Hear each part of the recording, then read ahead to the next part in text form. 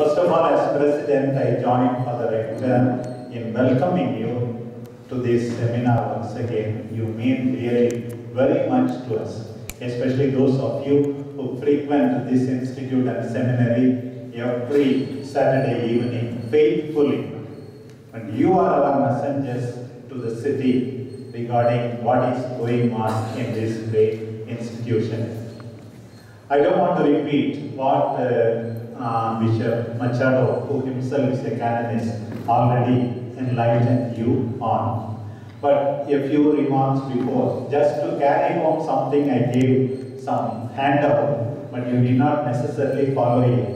I will speak for some time and then you can feel free to interact with me regarding your own difficulties, though there will be a panel discussion later.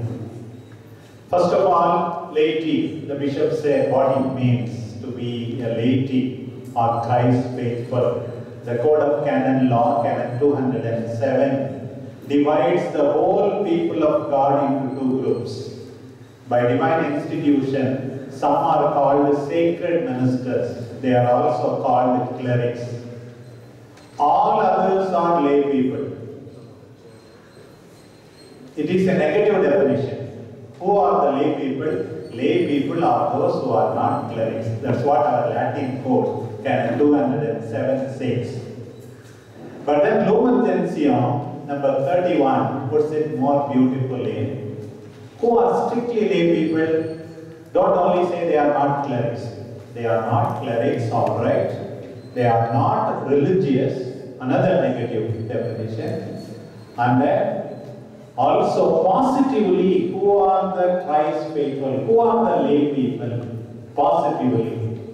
They are those who participate in the threefold functions of teaching, sanctifying, and governing by their baptism and confirmation. This is the positive definition of the lay people. You all here, and we clerics, all by our baptism and confirmation, we have the right and duty of participating in the mission of Christ. That we can never forget. And then more specifically, the same constitution says that the laity have a special character, that is the secularity.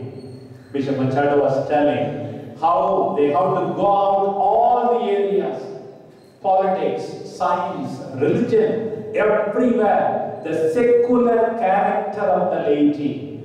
I can't go to a factory and work and then witness to the gospel.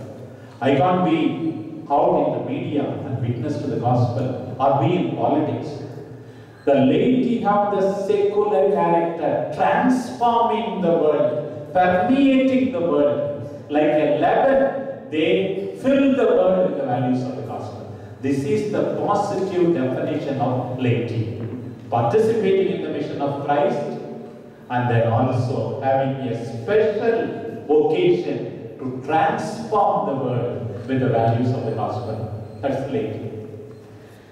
Now, we have to remember that the Code of Canon Law, which Father John Abraham spoke about, the Holy Father, Saint John Paul II said, we have an old Tamil song like, all that I want to speak, you also speak.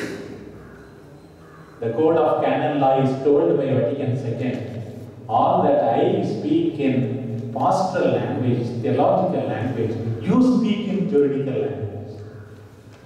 If you know the Vatican II, you are already knowledgeable about more than 50% of the code. The code has only translated the teaching of Vatican II in juridical terms. In that context, Vatican II, ecclesiology is church is the people of God. Church is a communion. So many people think diocese is a territory. Diocese is defined in Canon 369. Diocese is the portion of the people of God. Diocese is not territory. Diocese is the portion of the people of God. Who is needed for the diocese? People of God first. then a bishop with his collaborators priests. That's all. This is what is diocese. Canon 515 would define the parish. What is parish? Parish is a certain community of Christ faithful. Parish means you always think there is a late church, baptistry, whatever it may be. What is a parish? Parish is nothing but a certain community of the Christ faithful. Who else is needed? A priest is needed as the pastor. Two essential elements of parish. Destroy all the church buildings. Parish is still there. What is parish? Parish is a certain community. A community is there, priest is there. That's all. Parish. So this is the new teaching that Vatican II has rediscovered. Not completely new. It was the teaching right from the Bible. We can never forget it. Who is a parish priest?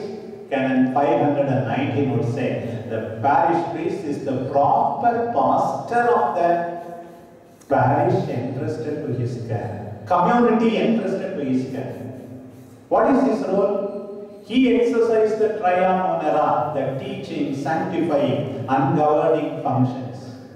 Can he exercise alone? Not at all.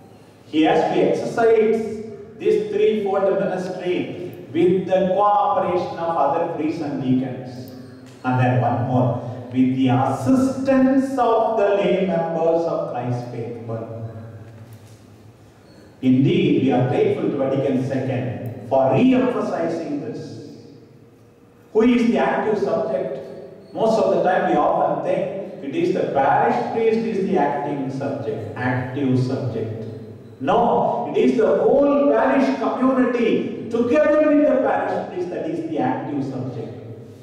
It is not that somebody has the monopoly of giving, all others have the monopoly of receiving.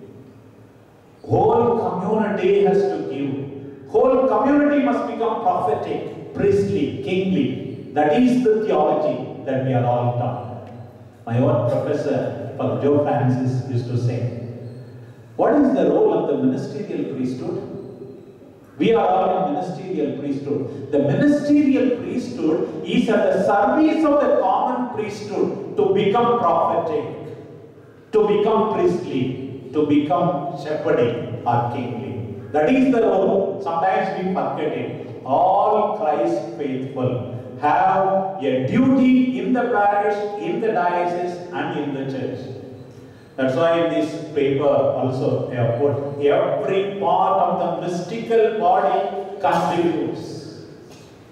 You are all members of the mystical body.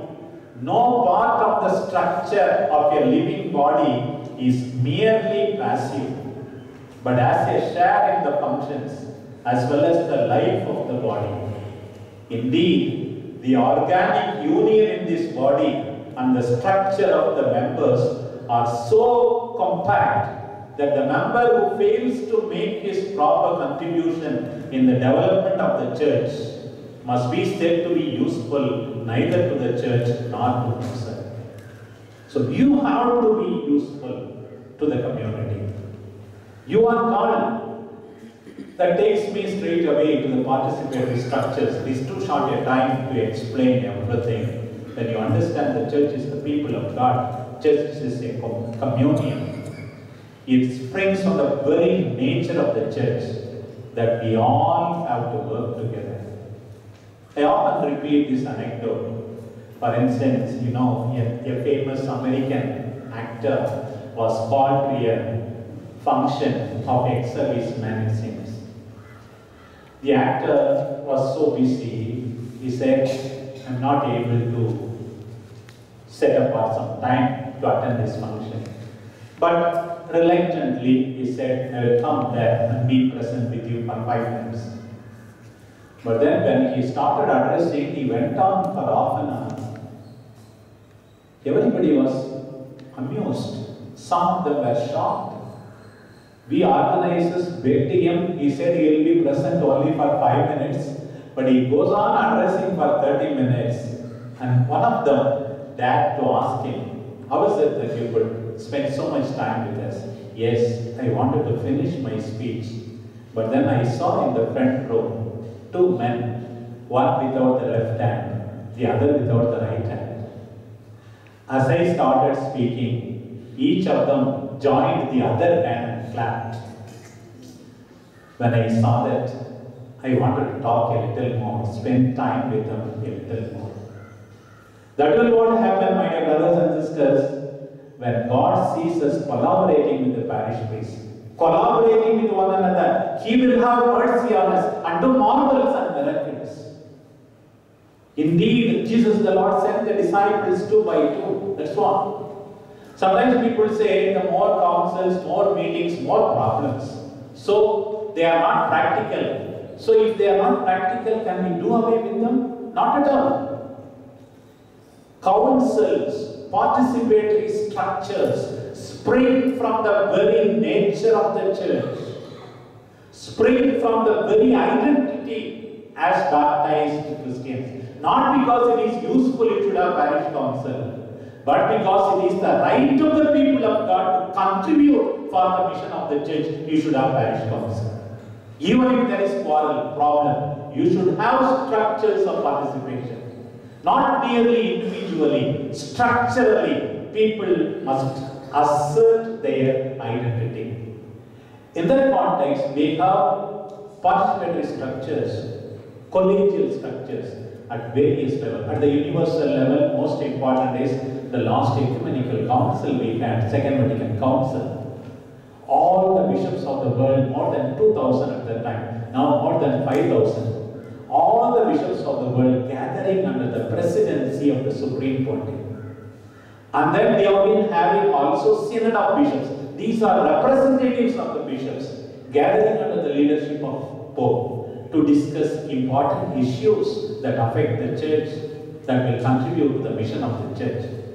We have at the national level structure of participation, all the bishops of a country or a particular rite gathering together, conference of bishops as we call it. In addition, regional bishops, all the Karnataka bishops also meet, a collegial structure of participation, discussing issues that affect the life of the church in Karnataka. And then we come to the diocese. One of the important things is first the diocesan synod, but very few dioceses have had synod. Have been invited to a number of dioceses to address the synod. The synod will help the bishop to reform, to renew the diocese, especially to help him to make the particular law. Canons 460 to 68, 9 canons deal with the matter. Many a diocese has had a synod. It is like the general chapter of the religious almost. The general chapter is deliberative and it has legislative power. In the synod only the bishop has. That's all the difference. Otherwise, representative of the whole diocese, the diocesan synod. Then for priests alone, we have 2 councils. For example, the Senate, the Council of Priests, the Presbyteral Council as it is called. Representatives of the bishops, representative of all the priests of the diocese, especially those who serve the diocese. Nearly half of them are elected by the Presbyterian. Some of them have their office ex officio, and some others are nominated by the bishop in order to make it as representative as possible. This is a body that is meant only for the priests.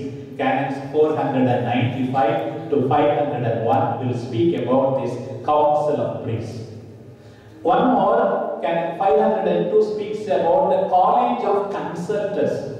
You have heard about them also. Consultors, some priests are consultors. They are chosen from among the Presbyteral Council, minimum of 6, maximum of 12. It is constituted for 5 years.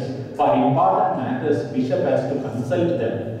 In the matters of finance, he has to get their consent. Otherwise, he cannot sell a property or do an act of extraordinary administration. Canon 502 will speak about it. These 2 participatory structures.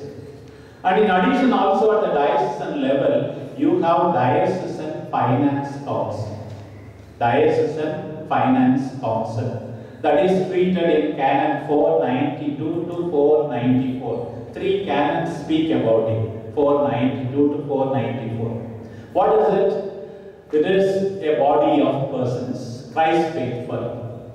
They may be priests, they may be religious, they may be lay people, minimum of at least 3, who are appointed by the bishop for a term of 5 years to assist him in the administration of the finance in the diocese. They must have moral qualification, persons of integrity, they should have technical qualification, knowledgeable about law and finance. So, diocesan finance council, lay people can be appointed also. And the last canon in that section 492 speaks about diocesan finance officer who can be a lay person. I am told even in the diocese of Udupi, a sister is the diocesan procurator. So, lay persons can be appointed as the diocesan finance officer also, the necessary qualification and all. This is a participatory structure, diocesan finance council. In addition, we have also the diocesan pastoral council. Diocesan pastoral council, canon 510 to 514, will deal with this diocesan pastoral council. Just as we have parish pastoral council, in fact, the parish pastoral council derives from the diocesan pastoral council.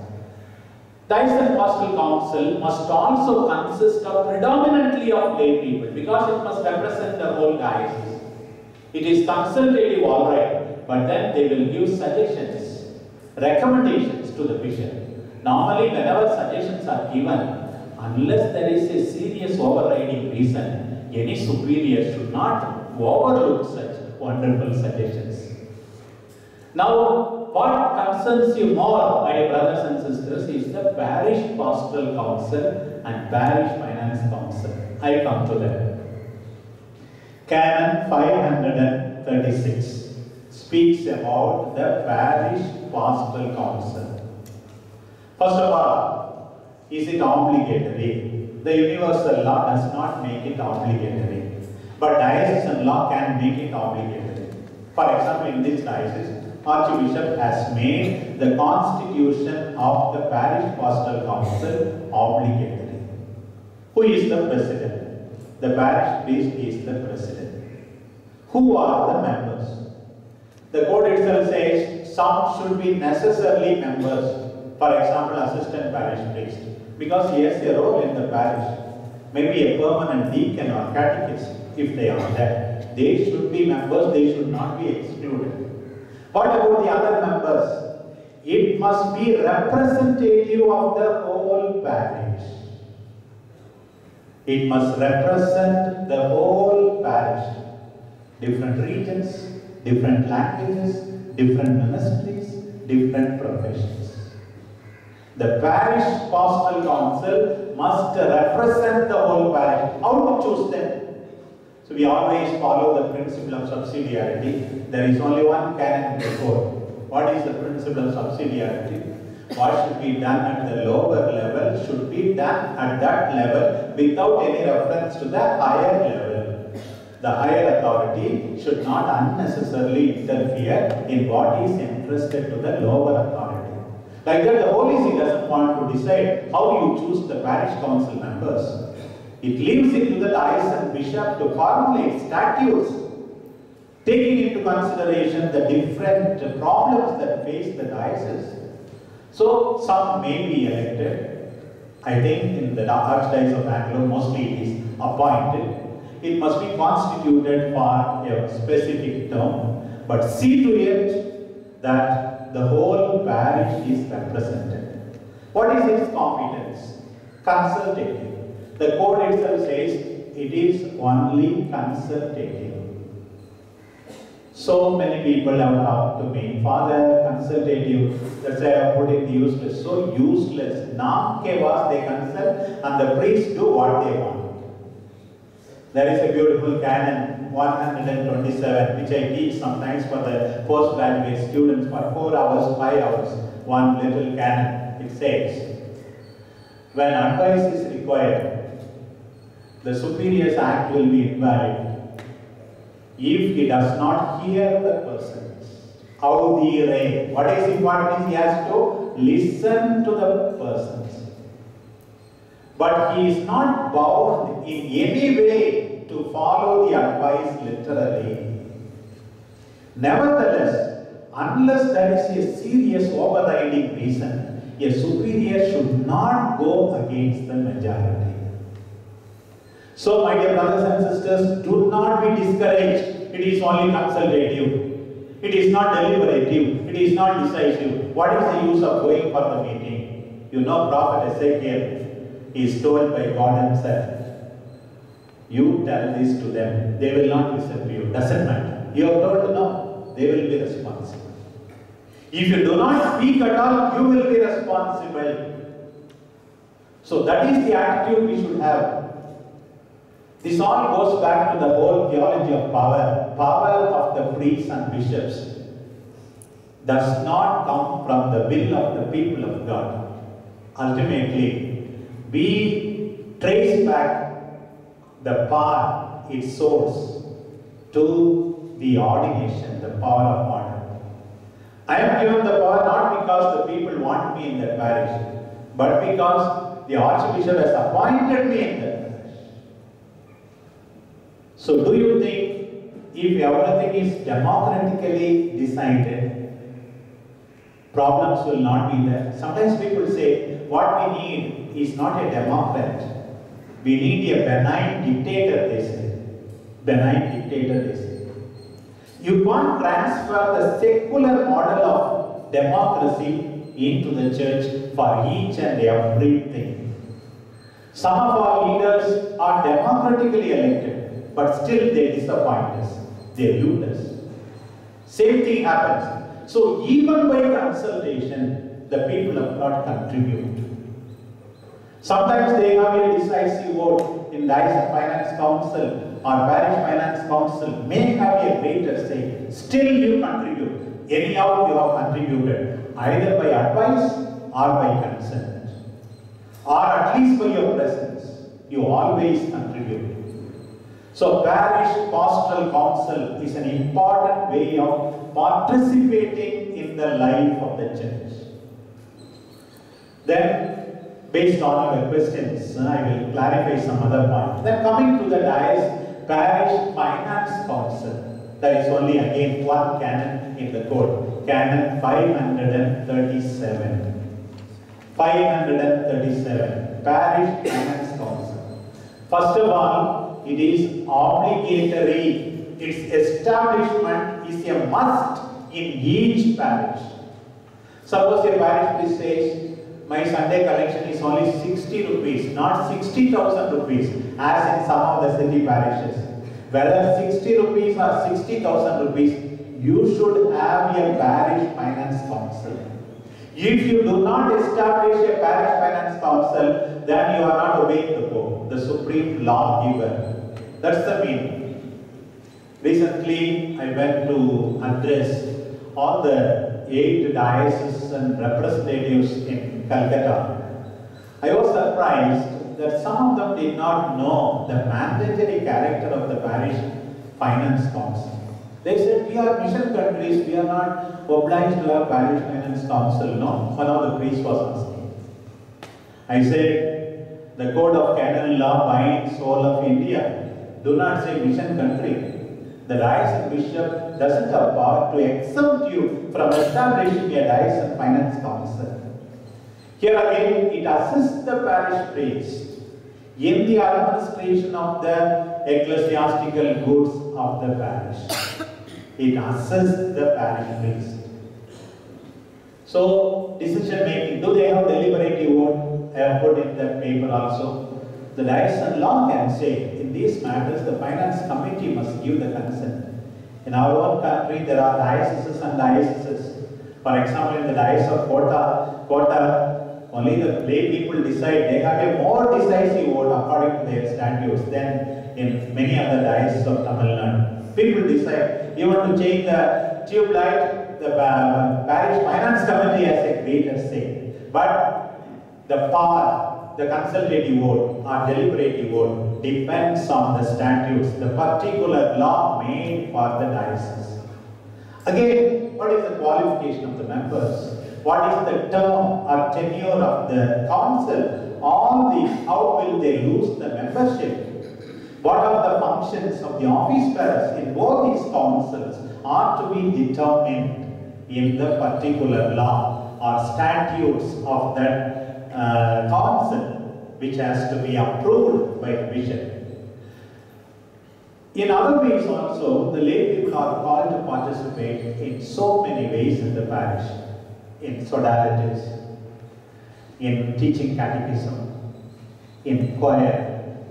So many things only lay people alone can do. It is for the parish priest to tap the resources. And 275, after speaking about the priestly cooperation, clerical cooperation, paragraph 2 says, it is the duty of each and every priest to promote the role of the laity in the church. Let not priest and bishop think that they are the active subjects. The whole parish community is the active subject.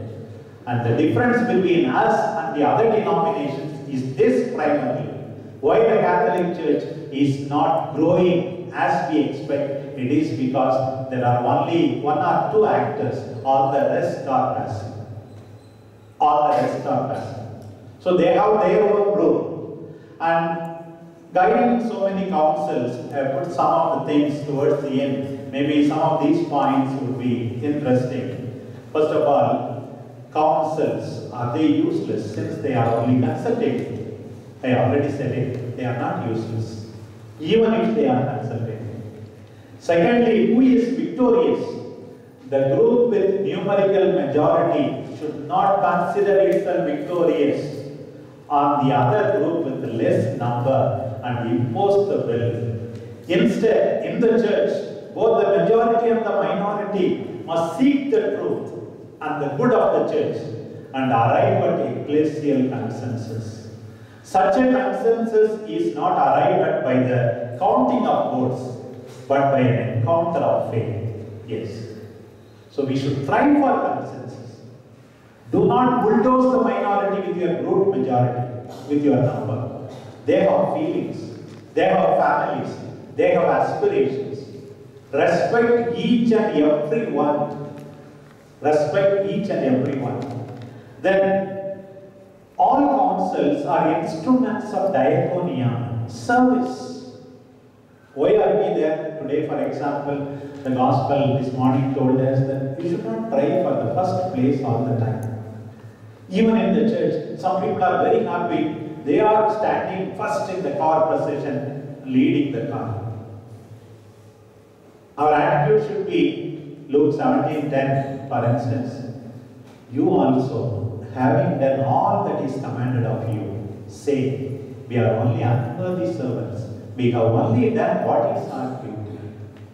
That should be our attitude. Instruments of diaconia. If at all the Lord asked us to learn something from Him, it is only that we may learn from Him who is meek and humble of heart.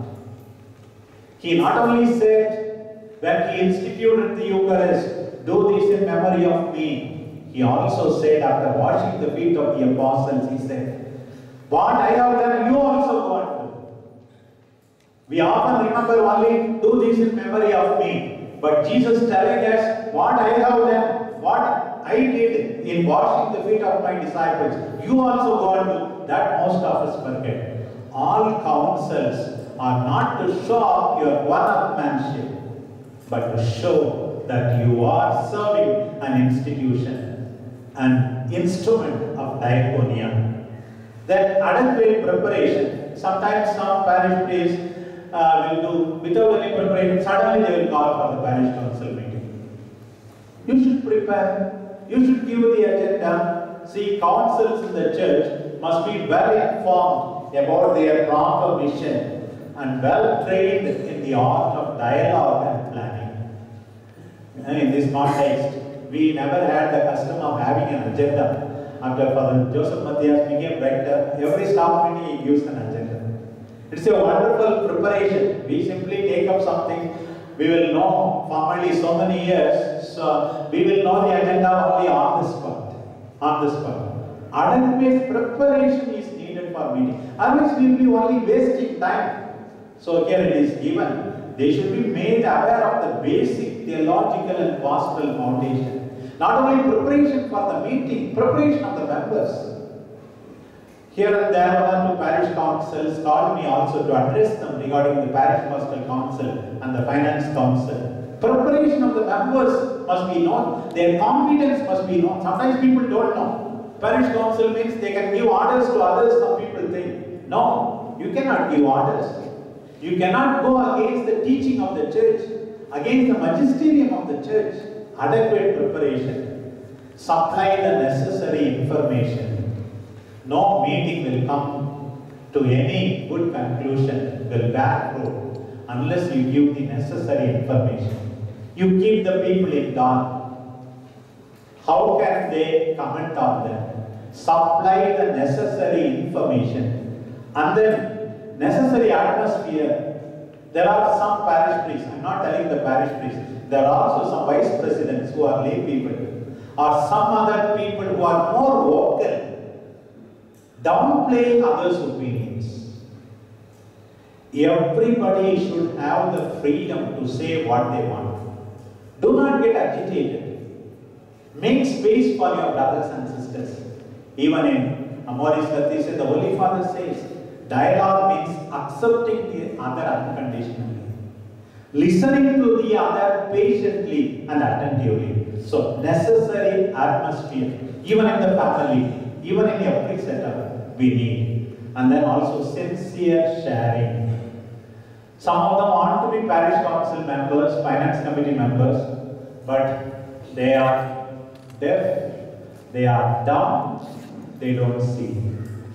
They are happy because they are members. Parish pastoral council members and parish finance council members must be prophets, not puppets. They should not keep silence. I have repeated a number of times. Dante said, the hottest place in hell is reserved for those who keep silence when they have to speak. So sometimes you will say, I did not say anything. You will go to heaven? No, only to hell, because you did not speak. The youngest one is being beaten. You are keeping quiet in the family. You will go to hell only. You will go to hell. You have to speak. The hottest place. Sincere sharing. Some people in the meeting, they will keep their mouth tightly shut. But then when they come outside the meeting, they will go on talking. But you are giving a good suggestion. You are giving a right suggestion to the wrong person in the wrong place, my dear friend. Sincere sharing is called for. You praise the parish priest, but you don't tell him what you are supposed to say. That's it. Meetings. And then again, say it with reverence and humility. Sometimes some people, even in the priest meetings, use abusive language. Canon 212 very beautifully says, whenever you speak according to your competence. You don't know about something, if you ask me to speak about canon law, I can speak. Some other subject, I will not be able to speak. Speak according to your competence. Respect the dignity of individuals. Keep in mind the common good. Never go against faith and morals.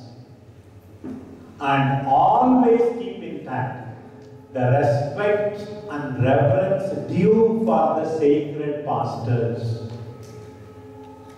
Respect and reverence due for sacred pastors. That we should never forget. Because the parish priest or bishop has done something wrong according to your judgment, it doesn't mean you can use the singular and then abuse him. Sometimes we see. We should always respect the sacred pastors. It is not enough to care about what we say. What is more important is also, or equally important also, how we say. How we say. That's very important. Say it with reverence and humility. And then I am good. Finally, let us promote participatory structures and communion. In spite of all the interest that the councils created soon after the Vatican II, and more so after the promulgation of the 1983 Code of Canon Law, there is today certain stagnation in the organization and functioning of the participatory structures. We should not accept passively the malfunctioning of the councils or renounce them altogether.